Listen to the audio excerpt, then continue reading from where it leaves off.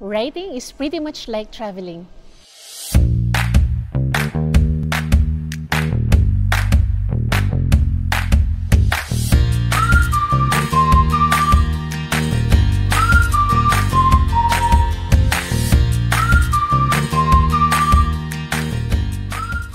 Hi, this is Sha Nacino. I'm an author, a speaker, and the founder of Write University and the 90-Day Book Writing Challenge.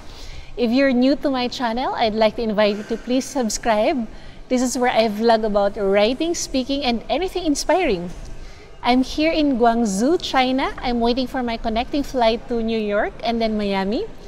And today I'd like to talk about how writing is pretty much like traveling.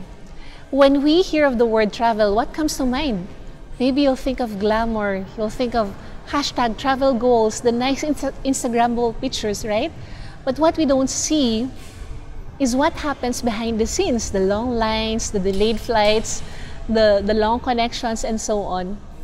And it's pretty much the same like with writing a book. So when we think of book writing, we think of the glamour as well. We think of people wanting to get autographs, people wanting to take selfies with the author, book signing, and so on. Maybe you'll even think of money, fame, and fortune. But what we don't see is what happens behind the scenes. The sleepless nights, the hard work, the dedication, the drafts, and so on. But you know what? The journey is so worth it because this is where you grow in character and in patience. And when you finally reach the destination, the success is so much sweeter. So I'd like to encourage you to enjoy the process of book writing, pretty much like how you enjoy the process of traveling. Alright, so I'll see you in my next video. God bless you.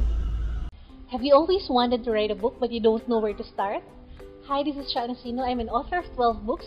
And I'm also the founder of Write University and the 90-Day Book Writing Challenge. And I created a free guide wherein I answered 10 of the most burning questions when it comes to book writing. And you can get it for free. Just go to shanacino.com/ready. Again, you can download it at shanacino.com/ready. See you inside.